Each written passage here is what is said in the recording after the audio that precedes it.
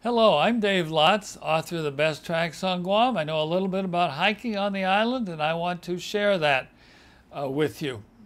I think right now we're going to be talking about the incredible variety of destinations on this island.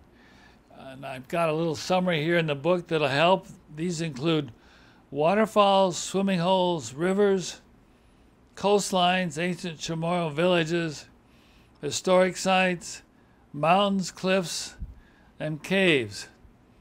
These are all awaiting hikers on our island. Of course, to get there, the terrain varies considerably. Primarily northern Guam, you're hiking on a limestone plateau, and particularly these destinations more or less around the coastline of the island, you're going to find eroded, pitted limestone. So make certain you've got your rugged hiking boots on, and I would say long pants and long shirts, and also take along relatively inexpensive gloves because these are sharp rocks you may have to hold on to. And also going through the limestone forest will take some time. So be aware of your trail. A lot of trails are marked by ribbons, some are not. So make certain you again plan your hiking route. Now down south we have other aspects of hiking in the rolling hills and mountains. Mostly volcanic in origin, a lot of red dirt, but that's where you find the swordgrass with the really sharp razor edge. It earns its name as swordgrass for that reason. Again, wear those gloves. Don't try and grab the swordgrass barehanded. It'll live up to its name. Now also, unfortunately, in the dry season down south, you have fires that are unfortunately intentionally set. And you have to be aware in the fire season of if there are fires in your areas, I just would not go and go to a different location. On the other hand, if a fire comes up, don't panic. Just evaluate the course of the fire and where you'd like to go and make some changes, and you'll be safe. Now, all around the island is our beaches, coral reefs, many destinations you can snorkel offshore. But pay attention to the daily weather advisories relative to offshore and if it's hazardous. And even if it's not forecast to be hazardous, those currents, particularly rip currents in cuts in the reef, which are very dangerous.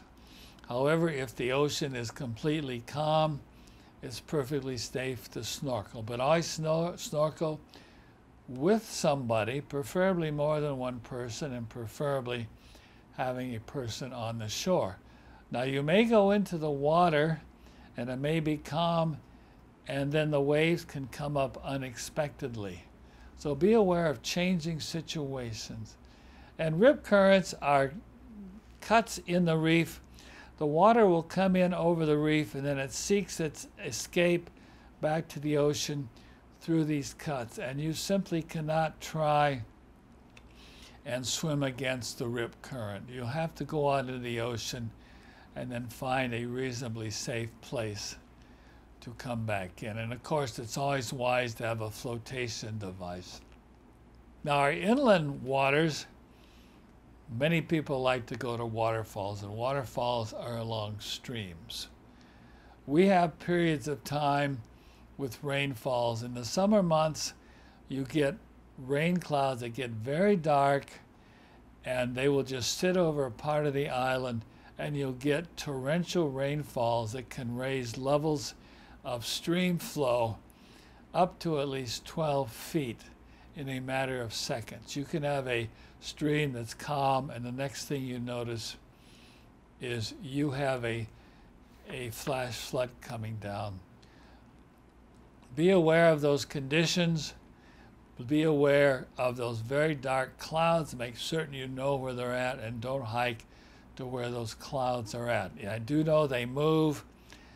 And if you run into a situation where the rain starts, or if you hear something unusual, or if the muddy water suddenly starts coming down the stream, you have to seek escape immediately. That doesn't mean necessarily find the trail out you came.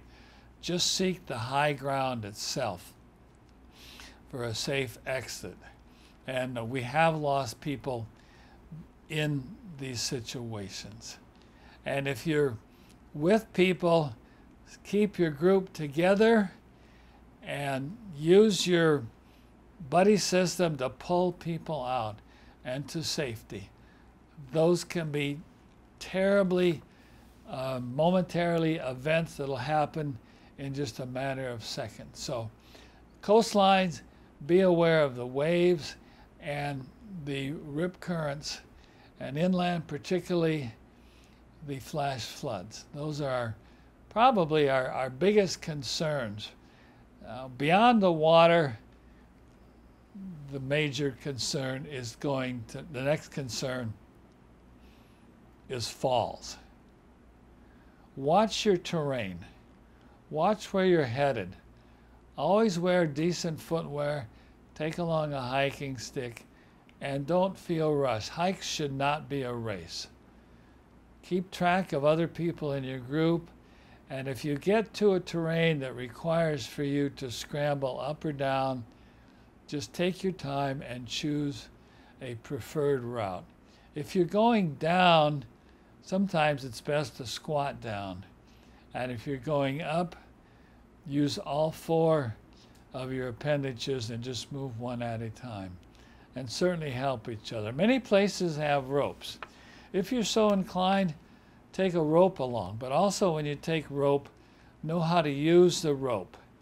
And again, gloves are important to hang on to a rope.